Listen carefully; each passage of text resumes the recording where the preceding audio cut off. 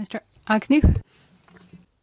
Yes, the first spokesman from the Commission rather whetted our appetite when he spoke about barriers to trade or restriction of imports between member states. And I thought, oh, we're going to get some examples now.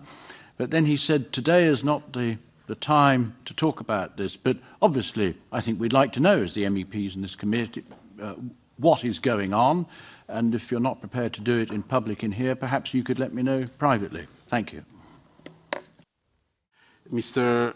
Agnew, I think that I wasn't clear enough, or I showed all the honourable members of the Parliament a slide where I referred to known to the Commission national initiatives to restrict imports from other member states. And in this slide, you see, I said that I wouldn't give names in particular because they were in my slide, but we have seen this type of trends, as I call them, initiatives.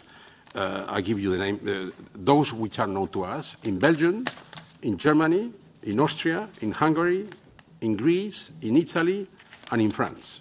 I'm not telling you that all this is all. Probably there are things which have escaped to us, but these things, this sort of attempts to restrict imports from other member states have popped up in these member states. And what it has happened is that the Commission, the European Commission, the DG Competition in particular, frequently with the help, but more frequently directly ourselves from Brussels, we have intervened vis-à-vis the national governments, and we have told them why they should avoid to put us in a situation where we would be obliged to intervene. And we have found very decent ways of avoiding this type of obvious breach to the logic and the nature of an internal market, which is that you cannot discriminate vis-à-vis products coming from the other side of the border when the border is common between two member states. Typically, the type of so-called protectionism measures or protectionist behavior that we have seen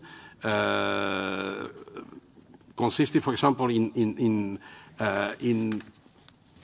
creating the conditions, I'm speaking on purpose like this, for milk in France to be only French, also in Italy, or that meat in France should be exclusively French and avoid bringing this from other member states.